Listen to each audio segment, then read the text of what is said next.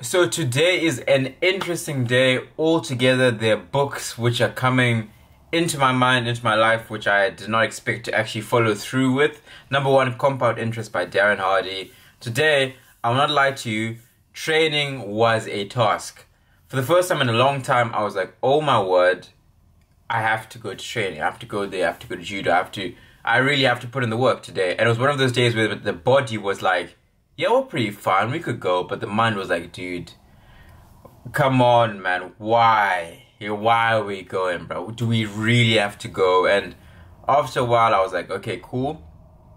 You have a choice now. It's either you're gonna sit in this chair here and not go, and you're gonna wake up and be like, flip, I should have gone. I really should have put myself at the forefront of work and tribulations. And I decided to go. And I'm coming back and I'm on the tram. Full story about trams, man. I don't know, bro. It's something about reading these books and seeing so much abundance that you humble yourself and be like, you know, a tram, for what it's worth, is an amazing piece of technology, but I want to be going to judo in a Ferrari or something very extravagant, comfortable.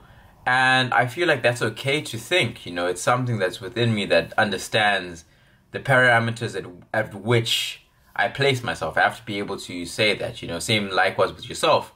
You know, if there's a problem in your mind and you see, okay, there's something greater here. There always is, you know. First of all, maybe you're in a tram, you want to use a car, you start using a car. The car is cool, you want a chauffeur, you want more time to do work on your way to training. Oh, now the car is too slow, you need a helicopter.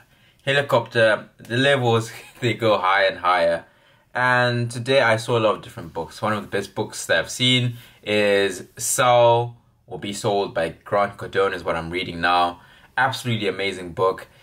Solidifies itself on the basis of being a person who is committed to the sell, right? Whatever you are doing, if you're a professional or something, commit yourself to the profession and embody that so that everything else within your mind flows in which in a manner which other people can see, and it's not false. You know, there's a lot of different things you can say, oh, I do this, I do this, I do this.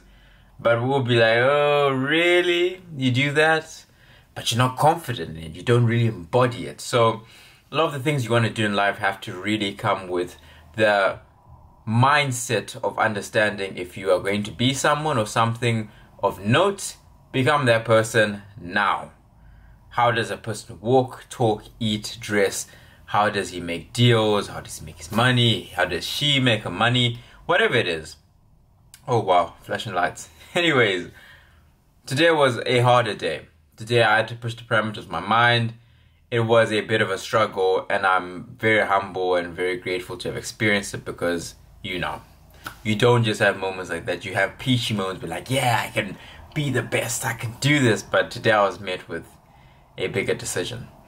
With your bigger decisions, know that there is a better thing in your mind, better thing in your life which you can tackle, and a better perspective which you can take all the time. Take the high road. It's not easy. I'm not speaking from a rosy field where I'm like everything is good. Today I was met with something that was not good, and you have to just be ready at all times. Keep on working hard, keep on chasing your dreams, and I also say, all glory to God, Lego. Oh, I did it wrong. Duck, weave, up, down, boom. Yeah, that's a good one. Fanta Light, bruv. There we go.